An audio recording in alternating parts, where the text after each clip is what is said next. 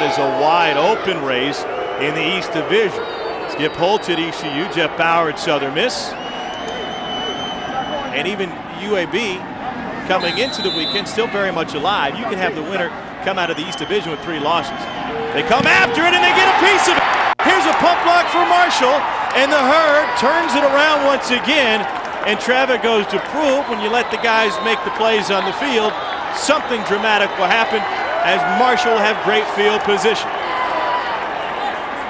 His defense. Or perhaps that jump is what helped him get the previous kick. 2nd and 10, Skinner. Goes back across the field, has a man, end zone, touchdown Marshall! Cody Slate with his 2nd touchdown catch of the night. Well-designed play that time. Todd Skinner comes back, looks left the entire time, knew he wanted to go back to his